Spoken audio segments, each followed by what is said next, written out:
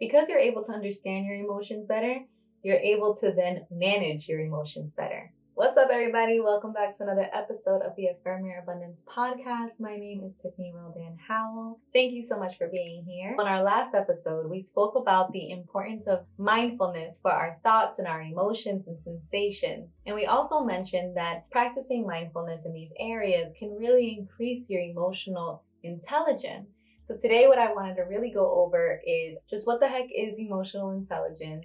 Why is it beneficial for our mental wellness? And what are some things that we can do besides mindfulness that can help us understand it more?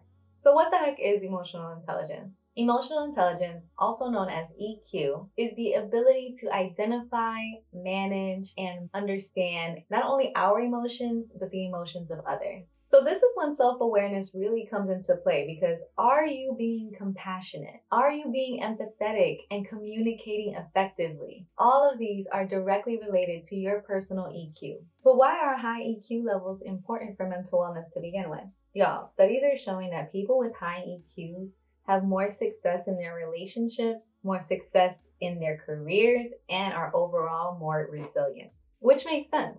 Because you're able to understand your emotions better, you're able to then manage your emotions better. So not only are studies showing these things, but they're also showing that people who have high levels of EQ also don't deal with as much anxiety or depression because they're able to manage their emotions differently. And now you might be thinking, okay, that sounds good, Tiffany, but what are the ways I can actually increase my EQ? And I'm glad you asked, because the first thing I would recommend is learning more about it. Gain a better understanding of what EQ really is.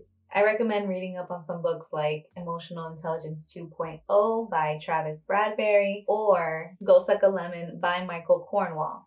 Or you can just Google it. I'm leaving some links below in the show notes so that way you don't have to do all the work. And the other biggest way that I would recommend to increase your EQ, besides mindfulness, of course, would be develop empathy. Remember we said self-awareness, right? So a part of that is going to be allowing yourself to disconnect from your own personal biases and allow yourself to really empathize with somebody about a different situation. Do what you can to see their perspective, to understand their experience. And if you can't imagine it, then ask. Genuinely. It's so simple to just say, hey, I think you and I are seeing the situation a little differently. How do you see it? How are you experiencing it? But when you ask those questions, make sure that you're not missing out on the most important part. You ask the questions genuinely, but more importantly, you listen to the response.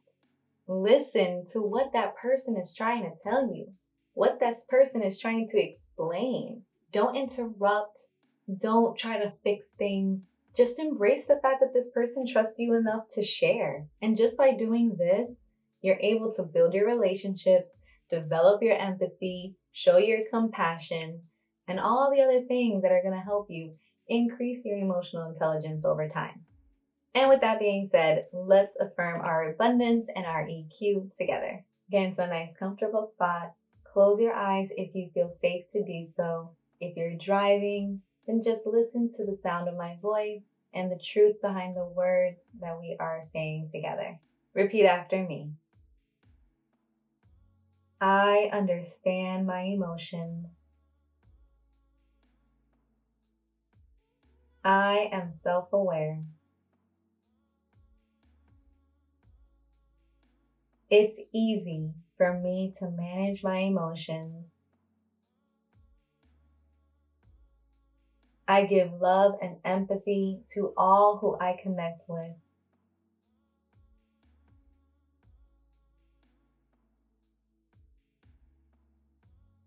I am grateful for my ability to increase my emotional intelligence.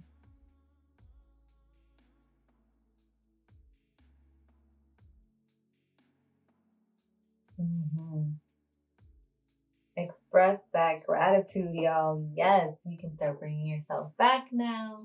And how was that for you?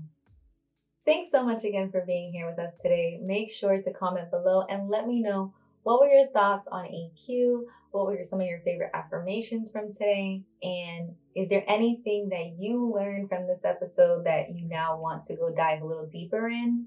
I want to know. I want to hear it all. be sure to let me know in the comments below. And that's it for today. I will see you on the next one. I love you. I appreciate you. And stay well. Bye, y'all.